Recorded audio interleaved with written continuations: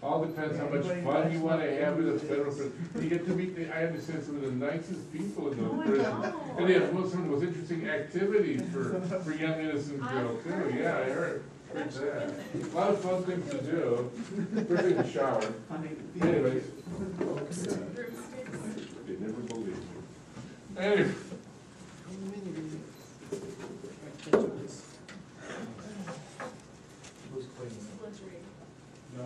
Yeah, who's cleaning up is a good question. Dr. Ed posed a very good salient type question.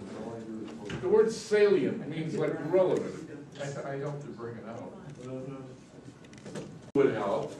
Rick always helps because Rick cares. I know that. You're gonna care?